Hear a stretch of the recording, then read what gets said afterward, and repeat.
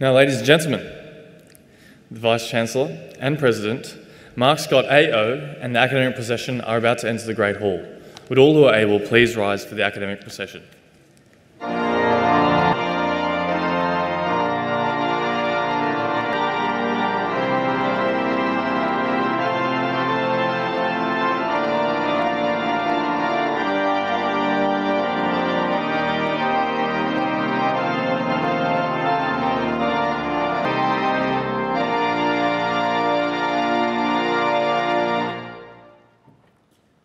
Good afternoon, everyone, and welcome. Please be seated.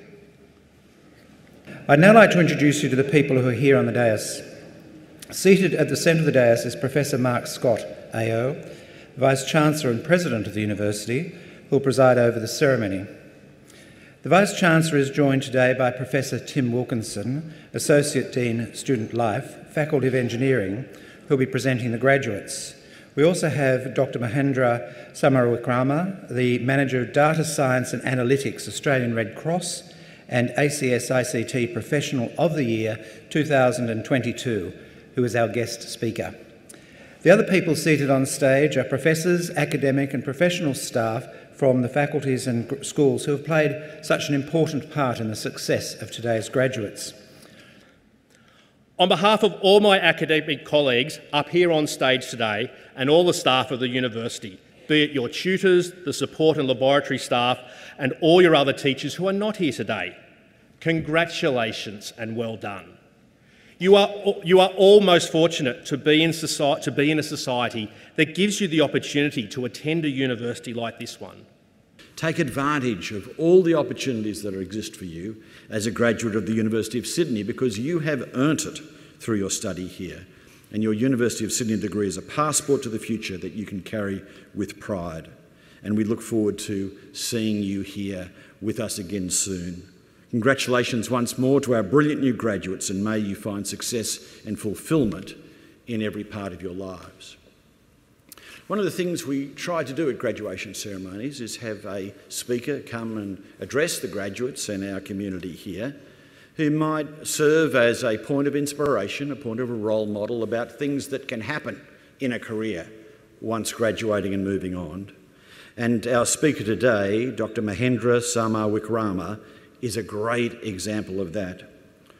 Dr. Samarawikrama is a senior leader in the artificial intelligence and data science sector. He's an author, he's an investor, he's a mentor, an advisor and a speaker, and he's dedicated to investigation of technology innovation and transformation with a particular focus on social justice and sustainability.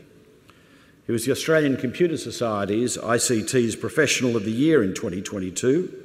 He received his PhD from the University of Sydney in 2018 and achieved a double Masters in Business Administration and Project Management from the University of Southern Queensland in the same year. So as I understand that, he was studying a PhD with us whilst completing 2 master's degrees at another university at the same time. He also received a Master's and an Honours Bachelor degree in 2011 and 2009, respectively for Electronic and Telecommunications Engineering from the University of Moratuwa in Sri Lanka. He's an industry collaborator who actively leads technology innovation and transformation initiatives and partnerships towards humanity, social justice and sustainability. And in these perspectives, he's an advisory council member in the Harvard Business Review, an expert in AI ethics and governance at the Global AI Ethics Institute, an industry member in the UNSW Business School, a senior member of the IEEE and an honorary visiting scholar at the University of Technology, Sydney, and a graduate member of the Australian Institute of Company Directors. He currently leads the AI and data science strategy at the Australian Red Cross, building capabilities for social justice and sustainability with a focus on diversity, equity and inclusion. To deliver our occasional address this afternoon, will you welcome Dr. Mahendra Samarawikrama.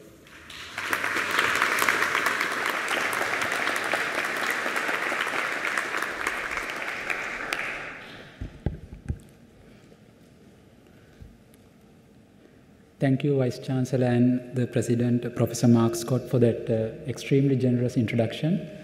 I start today by acknowledging the traditional custodians of this land we are meeting, and I want to pay my respect to First Nations people and their elders, past and present and emerging, and I will extend that respect towards all the Aboriginal and Torres Strait Islander people in this graduation ceremony. This is an immense honor for me and self-actualized moment in my life, having this opportunity to address you in your graduation ceremony in the Great Hall of the University of Sydney, one of the finest and best universities in the world and the first university of Australia. And I also want to congratulate all of you to complete your graduation in this challenging time of COVID-19 pandemic. And I am sure you are already strong, agile, adaptive by experience. Today I am going to reflect some of my thoughts on my life after my graduation. It was a very vibrant experience for me. I completed a PhD, 3 masters, and graduate certification, and many more certifications to skilled in this transformational digital industry. And I started as a telecommunication engineer, then moved into electronics, and then came to research, and then going back to computer networking and data science and analytics, and now I am talking of AI ethics and governance for sustainability. Current business landscape is changing faster than ever, and these are some of my thoughts for you. Firstly, the change cannot be predictable, but you can always win by being a visionary and orchestrator. For that, you need to have some skills, and you need to be aware on the technology environment and act fast and act on social justice while enhancing the skills and awareness on other people.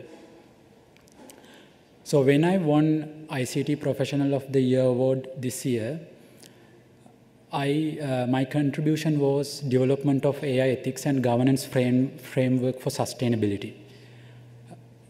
When I developed that framework, it was one of the first of its kind, and I act on supporting the corporate governance, which is the highest level that we can show the leadership in this AI domain. At the same time, I got opportunity to work with many people to enhance the awareness and making the social justice. Now, I did a lot of hard work in my life, but at the end, this creativity and social impact, the motivations to do social impact, made the difference and difference. Secondly, we should see ourselves as leaders, not like computer scientists. And anyone can be a leader with the right mindset, and the mindset matters most.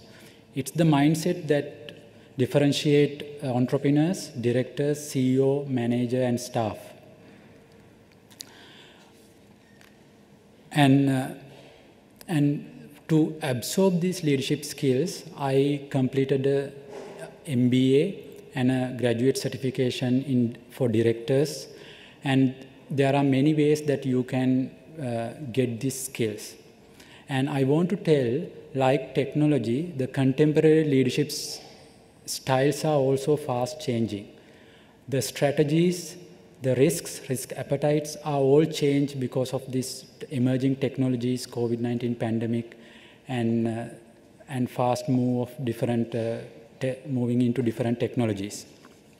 And it is very important you show the leadership skills, and it will help you to amplify your innovative other works, and it will help you to transform both organization and the society.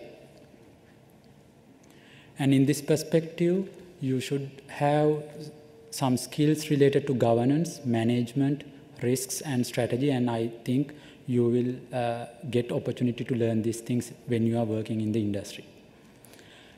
Thirdly, you need to be creative and curious on your leisure time. Recently, I wrote 3 songs. They are in my mother language, and I produced them. I wrote an art book, and I did a audio book. And likewise, there are many extracurricular activities we can do for make our psychological, to establish our psychological well-being. These are very dynamic time period, and it is very difficult for us to anchoring on the technology, this changing, fast-changing technology, and achieving the psychological stability and well-being at the same time. And you need to diversify your lifestyle, and you need to make sure you take care of yourself while you are working in this very fast-changing technology landscape. And in this perspective, ethics, culture, harmony, all these things play a major role. Fourthly, I want to tell that as a very bold statement that your family, friends and loved ones matters most. Irrespective of how hard we are working towards technology, we should make sure that we spend quality time with our family, friends and loved ones. This quality time we have to spend with our family, friends and loved ones run out faster than our lifetime. And I want to tell that at the end, when we reflect, you will see the technology still changing faster than ever. And at that point, that is the time you spend with your family and friends and loved ones matters most. Finally, the recent COVID-19 pandemic, man-made disasters and emerging tech taught us many life lessons. Human dignity over AI, diversity, equity, inclusion, environmental, social governance, work-life balance, psychological well-beings, all discussed before, but now they are really put into practice. People realize human values over desires. People understood the uncertainties of life. People became compassionate and empathetic towards others. And all these values are blended into United Nations Sustainable Development Goals, Red Cross humanitarian programs, and many other charity and not-for-profit programs. I encourage you to support these humanitarian and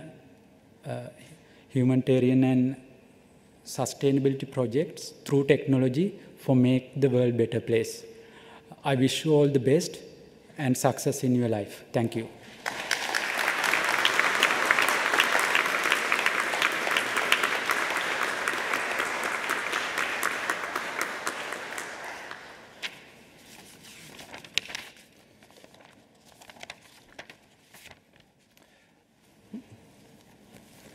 Sorry about that.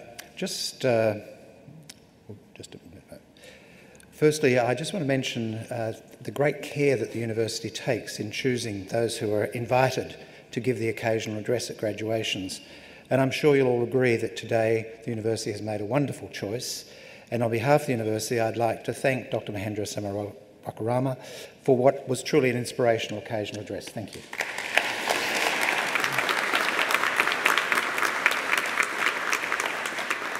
Would you all please rise for the academic procession?